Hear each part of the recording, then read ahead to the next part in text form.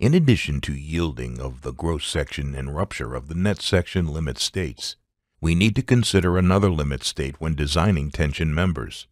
It is called block shear. Suppose a tension member is connected to a gusset plate using 2 bolts. The block shear failure for the member looks like this.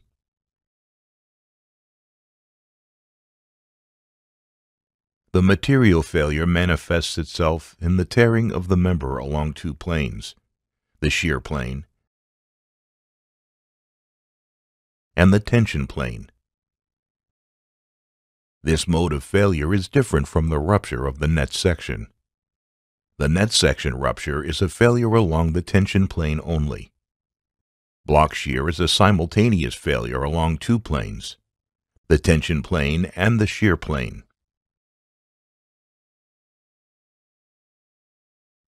Here we have the tension and shear stress-strain diagrams for structural steel. If we refer to the tensile yield stress as Fy, the shear yield stress can be expressed as 0.6 Fy. Similarly, if we denote the tensile strength of steel as F sub U, the shear strength can be written as 0.6 F sub U.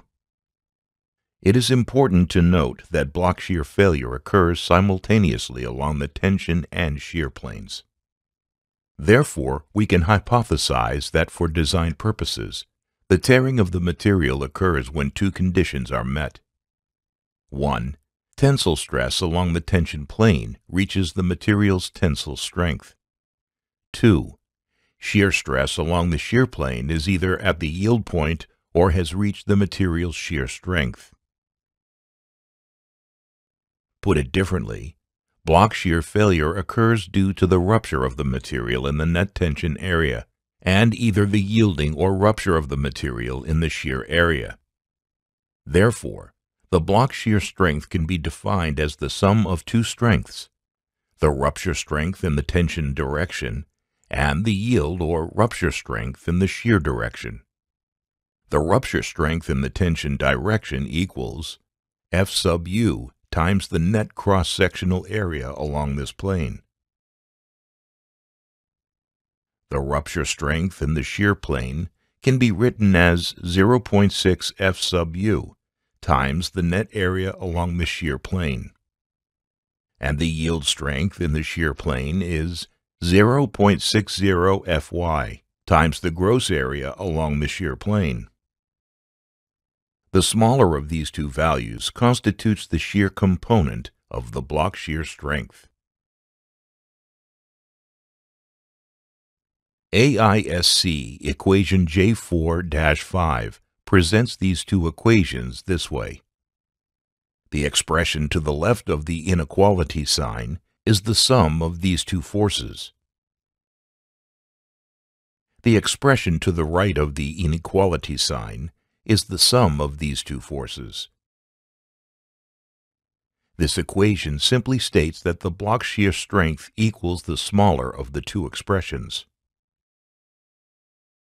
U sub Bs is called block shear reduction coefficient. It pertains to the stress distribution pattern on the tension plane. The stress distribution in some beams may not be uniform. In such cases, we use a reduction coefficient of less than 1. For tension members, the stress distribution is assumed to be uniform.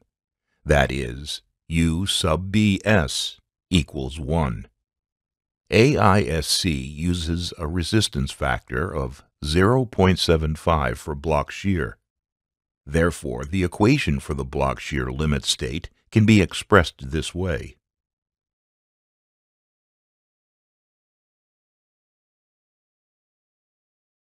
Suppose our tension member has the standard L4 by 3 by 1/2 cross-section. Assuming A36 steel is being used, Fy equals 36 KSI, and F sub U is 58 KSI. The 2 holes are made for a 3/4 inch bolt diameter. The diameter of each hole equals the bolt diameter plus 1/8 of an inch. The spacing between the two bolts is 2 inches, and the edge distance is 1.5 inches. The bolts are located 2 inches from the edge of the long leg of the angle. We wish to determine the block shear strength of the member. The net tension area equals the gross shear area is, and the net shear area can be calculated as follows. According to AISC equation J4-5, nominal block shear strength can be expressed as, or, this equation simplifies too. The smaller of these two values controls the design.